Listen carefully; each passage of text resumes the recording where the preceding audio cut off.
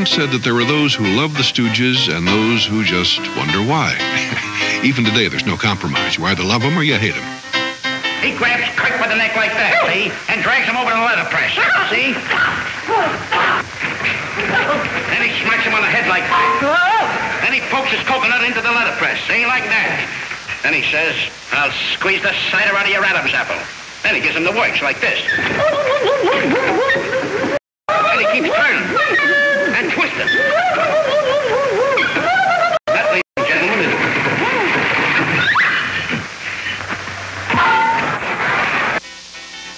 Ted Healy was the man responsible for the formation of the Stooges. As the straight man, he dished out all the abuse while his various Stooges responded to his orders. Hello, Ben. See you, Ben. Hello, how are you? Still hard of hearing, eh? Yes. I'm glad to see you, Ben. Yes. How do you like the beer? Oh, well, I've been cockeyed since I've been drinking it.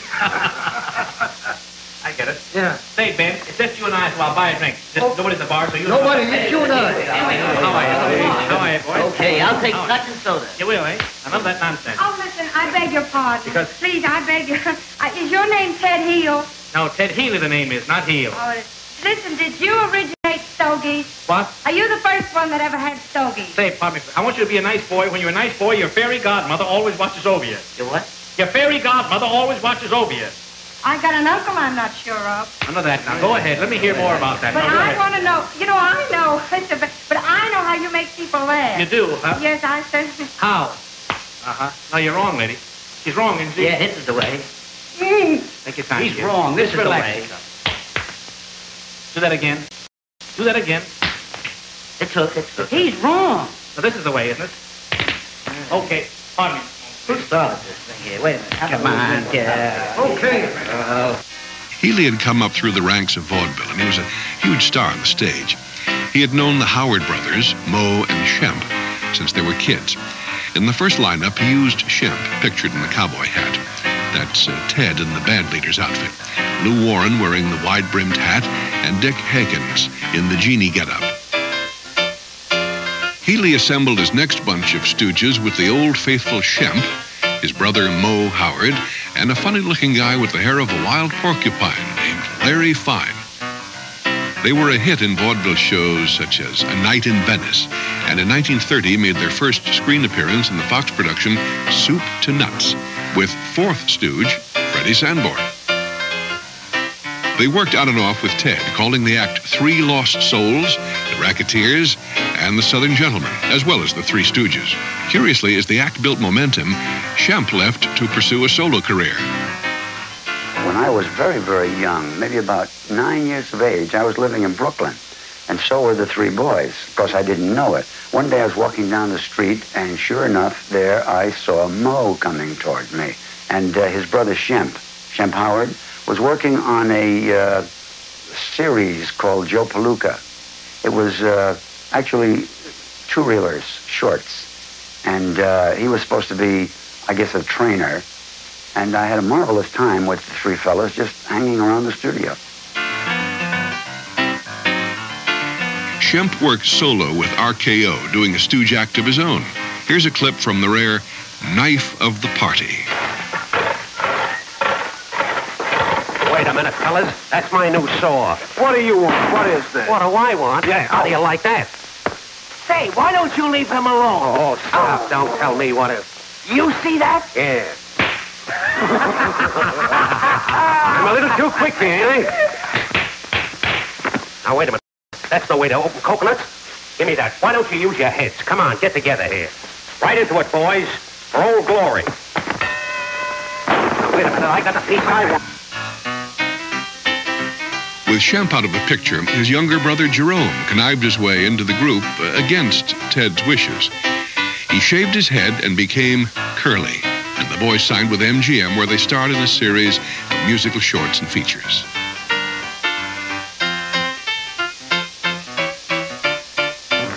I was wondering if y'all could tell me where I could find Mr. Gallagher. What you want Mr. Gallagher for? Well, I'd kind of like to talk to him about that seven ball. About the seven pounds. Curly was a sensation. His general appearance and manic actions were nothing short of genius and would ultimately make him the most adored Stooge. Come here. Okay, boss. Listen, brother, what's the matter? We're going to have an audition. An audition? No, an audition. You heard me. See that girl that went upstairs? Yeah. We're going to give it a brush off. Oh, the brush off. Yeah. Same instrument. No, we're going to sing. Oh, you never know just what you You started me a brick. That was a B flat. Yeah. Sing it. Yeah. What do you know about music? You're talking to one of the best musicians in the country. How are you in the city? Oh, you boy. Listen, I'm wrong. We're not going to sing it. We're going to play it. Get the instrument. You heard me, didn't you? Well, we could sing it. You know on the board, don't you? Get organized now. Come on, get the jazz. Get organized. Ready? Right. Stop.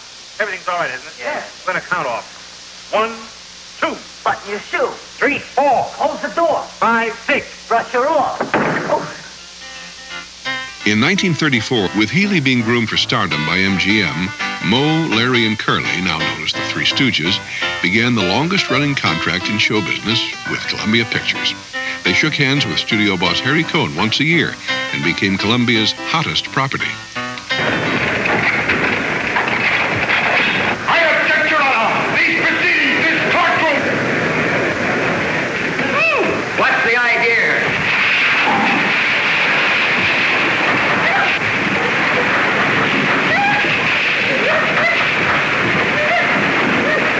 Give me that hole. What's the idea? What? We gotta get that parrot. Hey, you!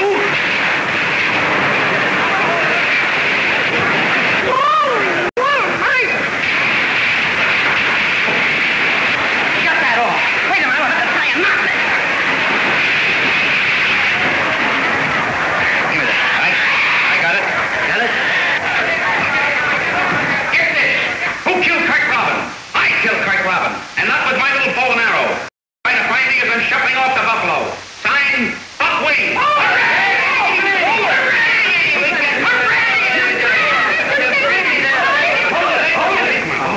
Wait a minute. Just a second now. Now, ready? Hold it. The boys made nearly 200 shorts and guest appearances and features, and as long as Harry Cohn ran Columbia, the boys had a job. When they weren't making pictures, they were on the road doing live shows. They worked relentlessly, all the time. Live, they would fracture audiences, be it at the top of the bill, ball game, or a nightclub.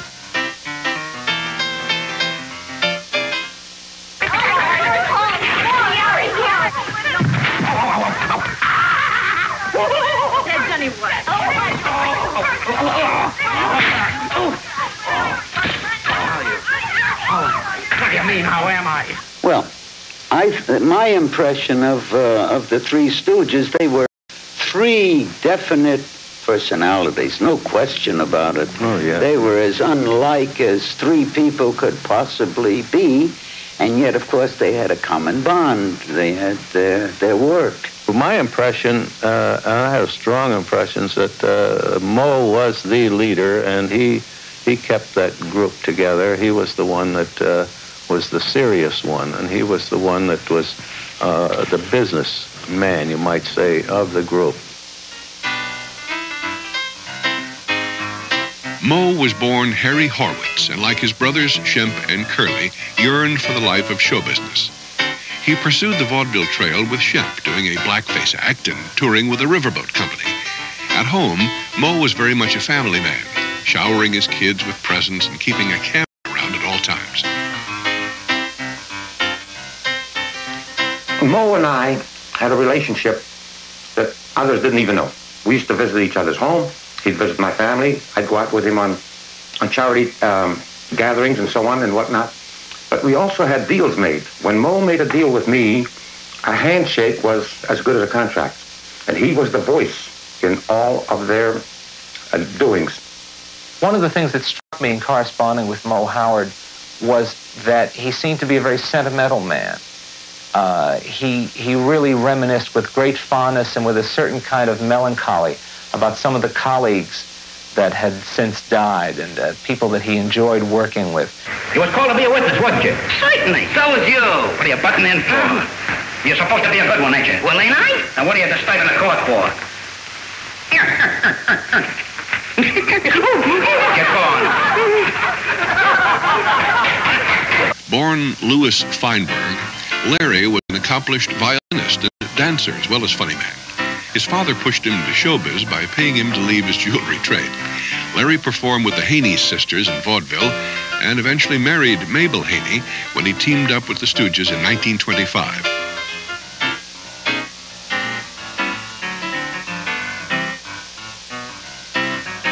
Always happy-go-lucky, he cared little for business and spent his paychecks on luxuries and horse races.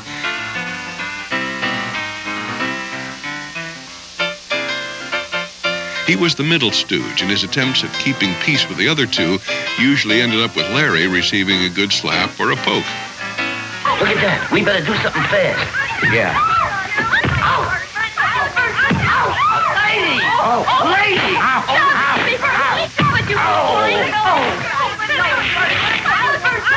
Larry, happy-go-lucky guy that was very eager for the scene to finish so he could go after the races. It was as if he was there because he had to be. And the minute it finished, all that he had on his mind was go to the races, to the fights, or the ball game. He always had guys around him that were talking about sports. I mean, hardly the script, ever. Mo was very serious. Shemp would listen. But, Larry, what do I got to do? Let's finish it and go.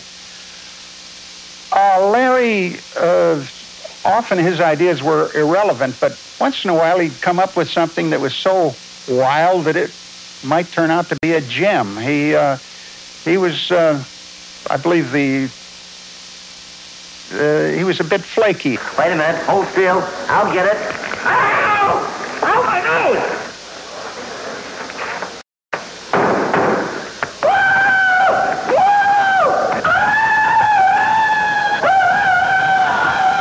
Hey, you're in a court, not in the woods, Tarzan. Cut it out. Come on. Undoubtedly the most loved stooge was Jerome, better known as Curly. Curly was described as the life of the party, and since he had very little show business experience before he joined the act, he relied on his natural personality to get him a place in the lineup. In one-on-one situations, he was reserved and somewhat difficult to get to know personally. But with his pals Mo and Larry, the little kid in him would shine. Curly was one of the few true but seldom recognized comedy geniuses. Take off your hat. Now raise your right hand. Now place your left hand here. Take off your hat. Raise your right hand. Now put your left hand here. Please take off your hat. Raise your right hand. Now put your left hand here. Will you please take off your hat? Raise your right hand. Now put your left hand here. Take off your hat. Raise your right hand. Will you get rid of that hat? Raise your right hand. Raise your right hand. Do you solemnly swear to tell the whole truth and nothing but the truth? Huh? Do you solemnly swear to tell the whole truth and nothing but the truth? Are you trying to give me the double talk? Do you solemnly swear to tell the whole truth and nothing but the truth?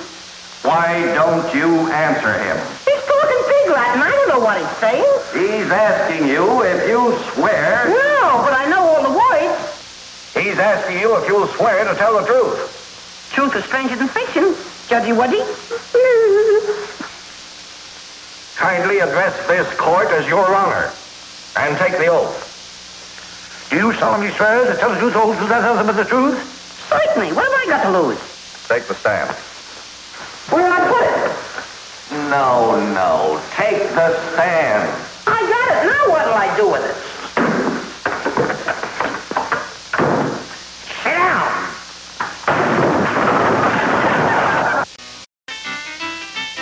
Curly's ex-wife Elaine remembers the boyish Curly and his love for animals. Well, at one time, I remember very well, we had a little dog, and I came home, and I wasn't that crazy about dogs, and this dog went out with me for a walk. And he saw Curly coming down the street, and he ran right in front of a car and got killed in front of us both. So I kept running because I didn't want to go home, and Curly was so upset. But Mo had the brother to this dog, and he gave it to Curly, so we had another dog to go with it. In every town the boys would perform in, Curly would buy a dog that would later wind up at home to drive his wives crazy. The only thing that I knew about Babe was that he always liked to talk about women. He was he liked that. And Curly, I beg your pardon. He was commonly known as Curly, or his name was Babe. Mo's name for Curly, they called him Babe. Actress Julie Gibson remembers working with Curly in Three Smart Saps. And they said I had to marry Curly. And I was so upset because of the Three Stooges, the one I liked the least was Curly because he had a shaved head. Of course, this was pre-Kojak, and it was pre-Bald is Beautiful, Yul Brynner, you know. So I thought he was ugly with that shaved head. And the worst thing was that I guess he was so painfully shy that he really did not know how to communicate with you. So the minute they said cut, poor Curly was just, he just disappeared into the woodwork.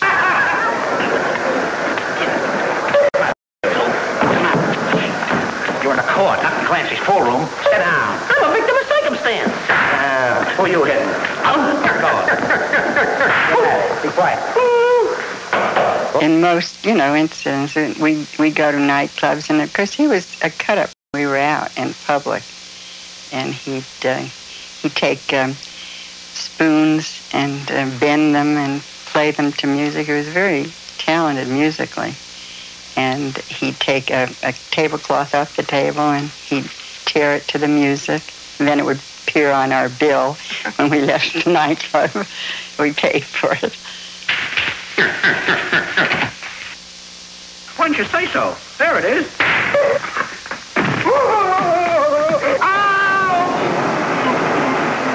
Hey, Larry! We might as well press his pants. I think what made them funny was a certain amount of experience. They were experienced comics, and they were working with a lot of old hands. So many of the people behind the camera on the Stooges films were veterans of the Max Sennett studio and other of the pioneer comedy studios in Hollywood. These guys really knew comedy, and what's more, they went and showed their films to audiences. They saw the audience reaction, so they knew whether they were succeeding or not, and they learned from their mistakes. So that by the time they got around to working with the Stooges, who had, of course, come through vaudeville and the stage and had that audience contact, you're talking about people who really knew their business. The Three Stooges are three living caricatures. This is how I conceived them, how I treated them. And I had a lot of very, very great help.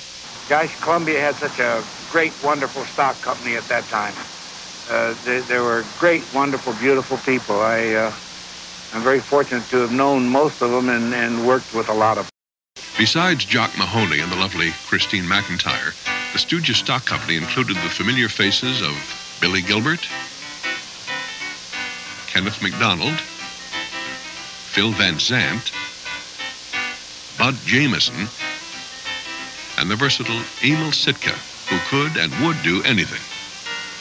Now, the old man, on a stage, I've done it in many ways, Depends on what the role called for. It could be a tragedy, a comedy, or a drama. So it wasn't too new for me to do an old man, but in this script with Jules White directing, it was Amos Flint, the first old man I did with the Stooges. Maybe you guys remember that, in all gummed up. Now, as the guy was making me up, I could feel that I was getting older and older and older, and my gosh, I had to be snappy and sassy and whatnot, and I felt it like it, and somehow, reading the script, I knew how it should fit in. I had to be cantankerous and somebody that should get slapped in the mouth or hit in the face, and I fit in with the Stooges, and this is the one time that Jules White let me do it the way I came on. Bridless Groom, that was under Ed Burns. Entirely different director. Entirely different approach. He allowed me to create the character. Or he would give me a lot of leeway. How would you do it, Emil? And I would come up, because on a stage I did that many times. But when these stooges start wrecking my house, and all I'm supposed to do is perform a wedding ceremony with dignity and get my cash and let them get out of there, that one line, I guess I put all the feeling I had. Hold hands, you birds. Or hold hands, you lovebirds. Hold hands, you lovebirds.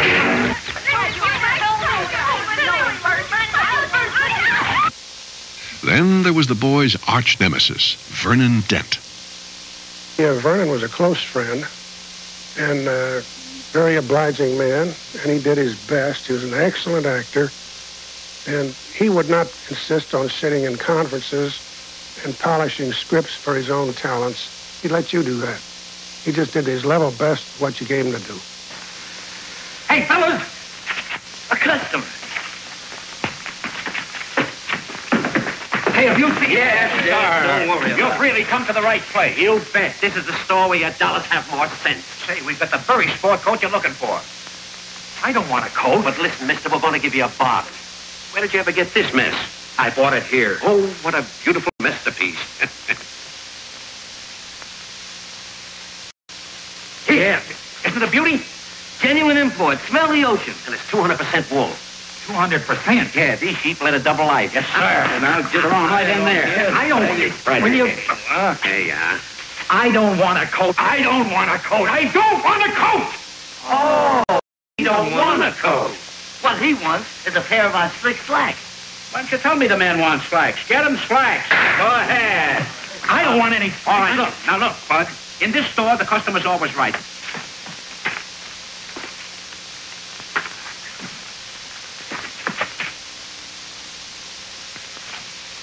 Here you are, brother. Slick slacks. Try them on for size. Oh, yes. Try them right on. We can... Gee, officer, we... Yeah. Quiet! You birds realize you just let Morgan, the bank robbers, slip right through my hands? I ought to run you in. Please, officer. I got 6 wives and 2 kids. Honest, officer. There was nobody came in here. Well, he's in the neighborhood. Keep a sharp lookout. I'll be back. Right. A typical day on the set? Well, I tell you, a lot of people think it might have been like a circus or something like that. It wasn't. It was more like an operating room. Surgery.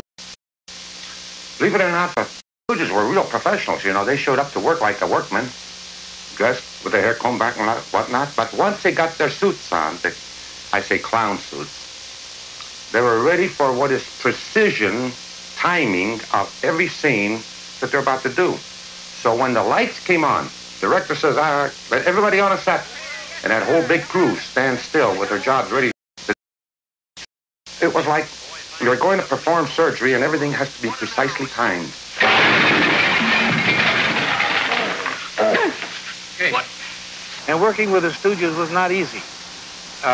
You had to maintain a severity of countenance. Well, everything that I did, you couldn't let what the Stooges were doing behind you register on your face, although they were going crazy, or with whatever they were doing. You had to be straight, and the boys could do anything that they were marvelous. Yeah, one of the things that I remember about these fellas was they were all very friendly. But once in a while, when they had a scene where Mo would give them hell and start smacking them, and then they'd start smacking each other, and they would do the scene to perfection and would never hesitate. But the minute the camera stopped, then they would start swearing at each other and hating each other. I thought they were going to kill each other at times, But sometimes maybe a door was narrower than they planned to go through. Maybe sometimes the window that they were going was not quite the size. So some things would happen. And then what would take place is an argument between the Stooges. And if you think they talked like they did on the screen, you're mistaken. They used the saltiest language you ever heard. And between them, it was funnier to watch them argue about who should go first before they go through the door so that someone didn't get caught on the doorknob or whatever, or who did the right thing. that argument sometimes would go on for 5-10 minutes. Of course, they worked it out, but it was funny to watch. They usually had the slaps and the pokes and all the good things going. And if you didn't rehearse them and you didn't, it's like choreographing a dance. Everything has to come on a cue. And you don't pull anything out of the woodwork as a surprise, because if you did, somebody got hurt. And that's not the name of the game. And as you know, they were so physical that it's very easy to get hurt. Why don't you tell me? What? Get out. Let him alone. Oh, man. There. You know, the sound effects are not in place when you're shooting. I'm doing a scene for the first time where I light a cigar. I almost did something like I'm doing here. I put the match in and try to light it with a cigar. But rock comes through the window. The telephone rings. I'm supposed to hear the crash of the window, feel the rock hit my foot, and do something with the telephone, all kind of sounds. And there are no sounds. I don't hear the rock come through. I don't feel the thing hit me on the foot. It's not a real rock. It's made out of sackcloth or something. And so I have several different sounds to contend with. Pretend that the phone rings and answer as if I heard it ring and it's not ringing. A window doesn't crash and so on. So it took a lot of timing to do.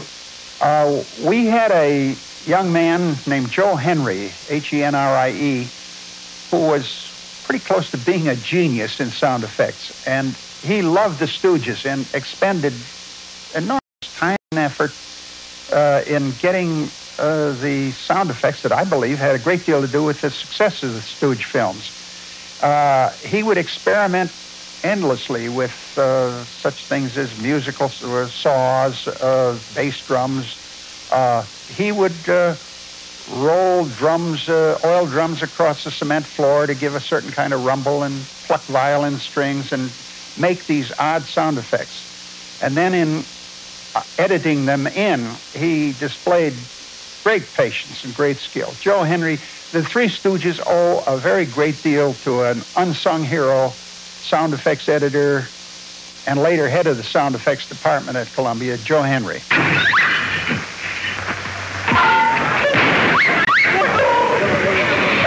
I think I see it. Oh!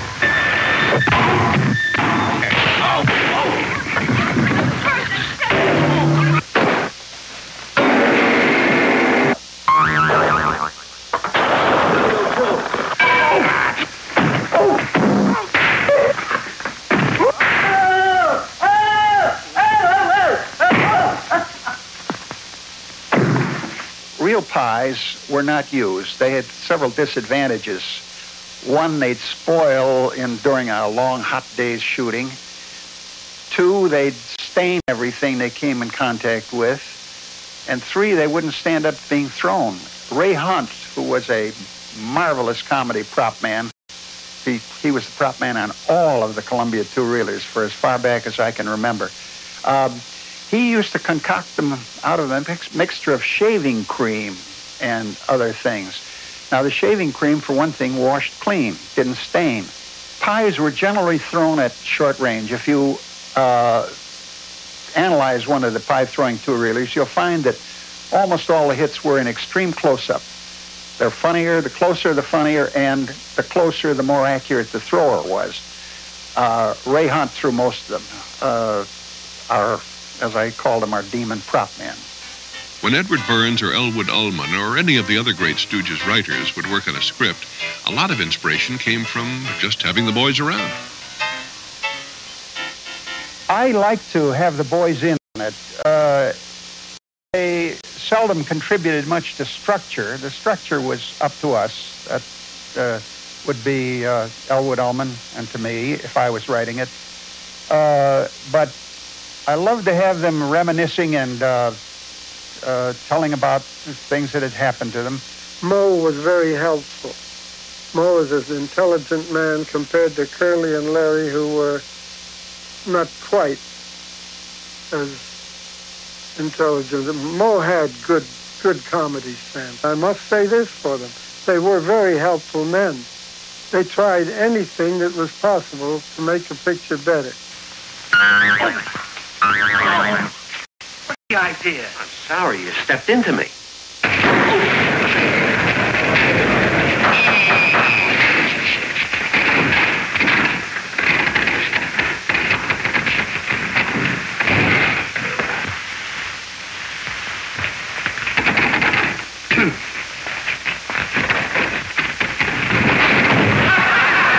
I've been a compulsive diary keeper, so I have the exact dates when a lot of these things happened.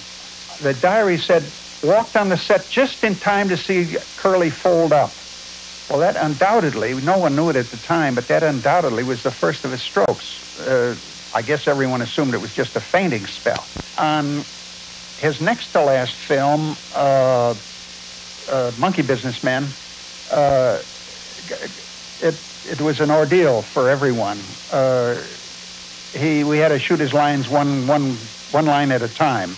On the very next film he did, with Jules White as director, he passed out on the set, and that was obviously the stroke that disabled him, prevented him from doing any more work. With Curly's stroke forcing him to leave the act, a chapter ended on the world's biggest comedy act. Curly's untimely demise faced the boys with a tremendous decision: who to replace him. Re-enter Shemp Howard. And why not? He was brother to both Moe and Curly, had been with them originally, knew all the routines, and had actively been featured in comedies since he left the act in the early 30s. Very quickly and without much fanfare, they made the transition from Curly back to Shemp in 1946. Oh, in Brideless Groom, there was a scene that required Christine McIntyre to slap Shemp around. Well, Christine was a real lady, which to me added a dimension to the Roughneck Stooges. She had a degree in music from a music college in Chicago, and it was not in her nature to slap anyone around. But when it came to do the scene, she held back, and Shemp, after several poor takes, begged her to cut loose and really do it right. And she did. Come in, Cousin Basil. Oh, I'm so happy to see you. I've just been dying to meet you. You're even cuter than that lady said you were. Oh, boy, success. Listen to those kisses. Cut it out. Oh, you must be exhausted after your long trip. Sit down. Let me look at you, Cousin Basil. Oh, now don't you go away. Hello? Yes, this is Miss Hopkins. Your Cousin Basil? Well, then who is... I would give... How dare you pretend to be my Cousin Basil? I'll teach you a thing or two. You won't. Don't you dare strike me. Taking advantage of a poor, weak, helpless woman. Boy, his kisses are getting louder. You horrible person, you... Shemp was the funniest of them all, in my estimate. He was the type that didn't tell you what he's going to do, just like Curly.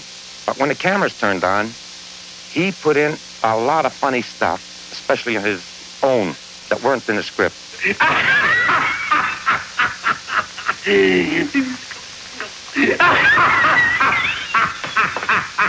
What are you stalling around for? Oh. You know you got a rush order to get out? Get Mr. Grant's pants and hand press them. All right, but where are they? I pinned them up in the shade. What'd you do with them? I didn't touch them. Uh-oh.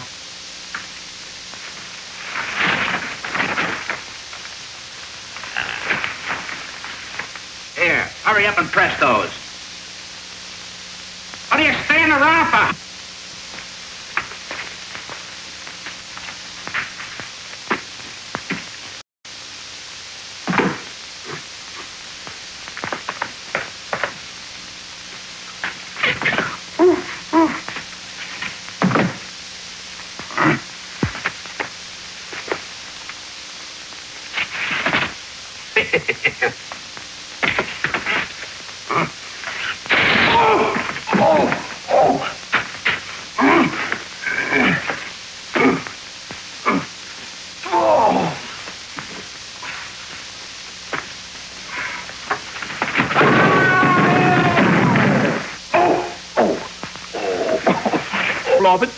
secretaries, but no job. In the early 50s, the Stooges began making television appearances while continuing their stage act. Here's a rare clip of the Stooges clowning around with Ed Wynn. And here come the CBS executive. Look at... Mush!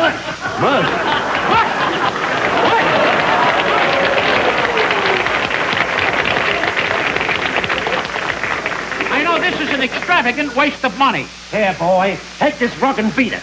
There's no way for a vice president to talk. Oh! Hey, what is this whole thing anyhow? We are the CBS Brain Trust. This is our vice president in charge of soap. Oh, the vice president in charge of soap operas. How do you do?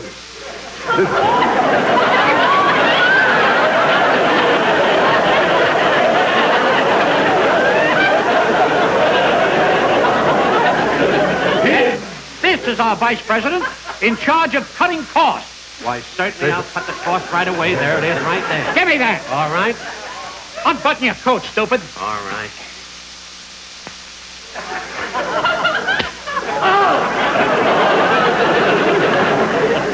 Gentlemen, the vicissitudes of one's circumstances and surroundings makes it nigh impossible to state one's feelings, which entitles you to additional chastisement.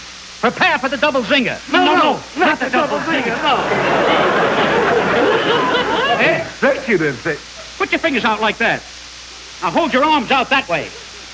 On your mark, get set, go!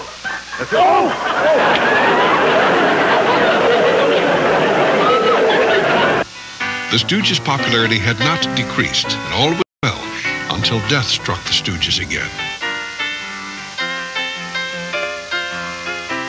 On the way home from the fights, Shemp suffered a heart attack and died. Moe and Larry were once again faced with the decision of disbanding or replacing Shemp. The final 4 shorts featuring Shemp were filmed after death using a double and stock footage, while Moe and Larry looked for a new stooge. Keep him covered, Gunner. Not me, him. I'll go get help. Oh, you're such a nuisance. Comedian Joe Besser joined up in 1956, bringing his big sissy character to the Roughneck Stooges. Oh, fat man got him. Oh, you snitch. In 1958, Columbia closed the doors on its shorts department, and it looked as though the Stooges were finished. But, due to the wonders of television, by 1959, the Stooges were on top once again.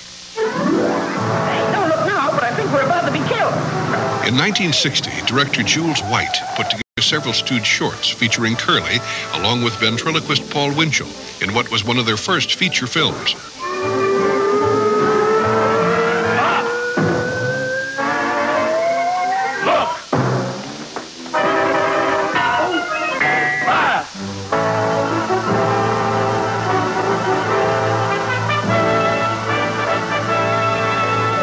What does it say? 264. 264. Oh, happy, happy me. I'm filled with rapture after all. Oh, happy, happy me. I'm going to the ball.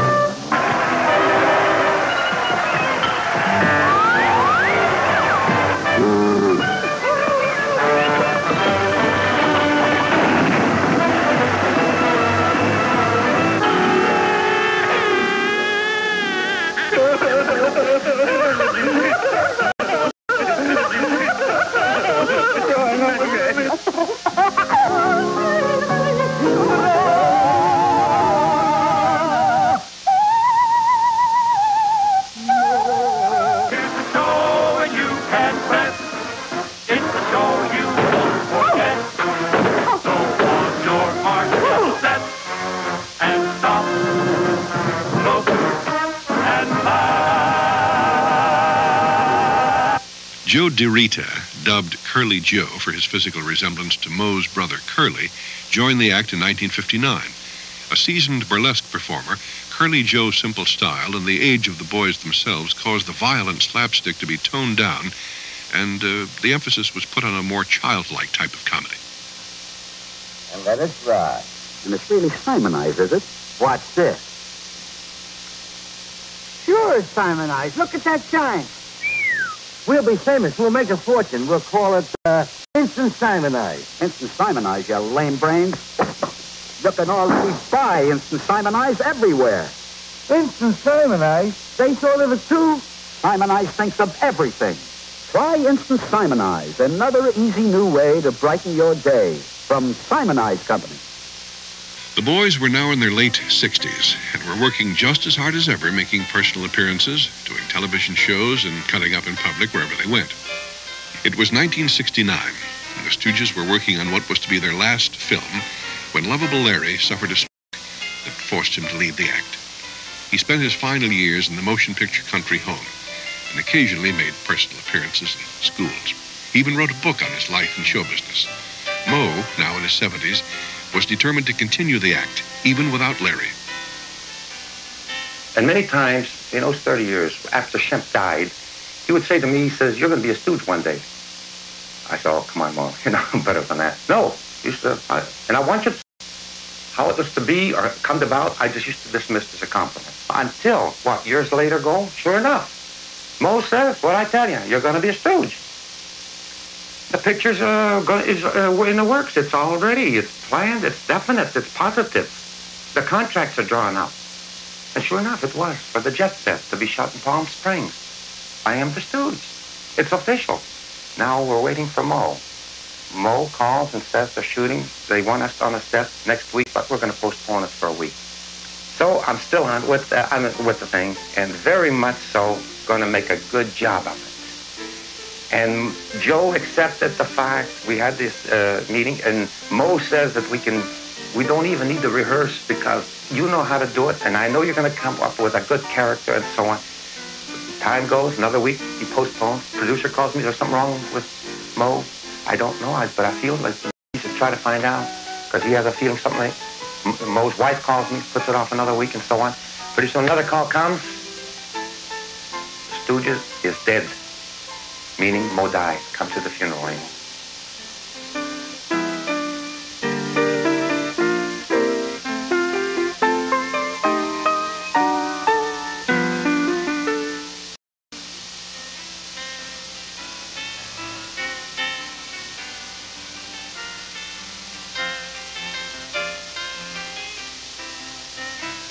Who would ever imagine that the underdogs of comedy, the Three Stooges, would be called the funniest guys in the world? Although they never achieved widespread critical acclaim, they did succeed in accomplishing what they had always intended to do. They made people laugh. Frightening.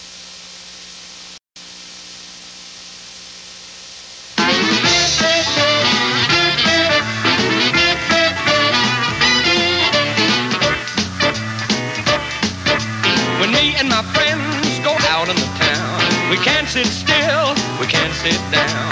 We don't like to fight and we don't like to scuffle, but we dance all night doing the curly shuffle. Hey Mo,